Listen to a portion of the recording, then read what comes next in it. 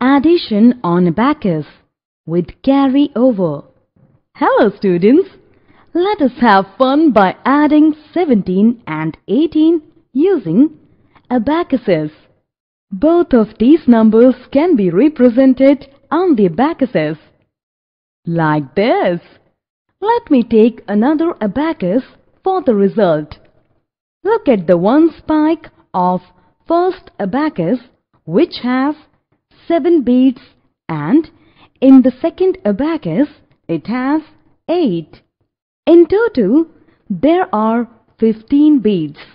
However, I cannot keep these 15 beads in this spike as it is made to hold maximum 9 beads.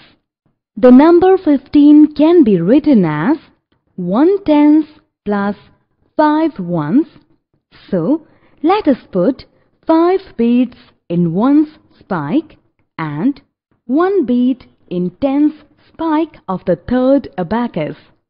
Both of these have 1 plus 1 is equal to 2 beads in total.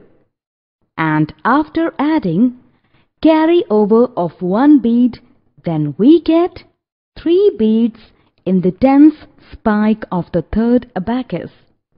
Now we get 5 beads in ones spike and 3 beads in tens spike of third abacus. Hence, the number represented is 35. Similarly, we can also add 3-digit numbers on the abacus.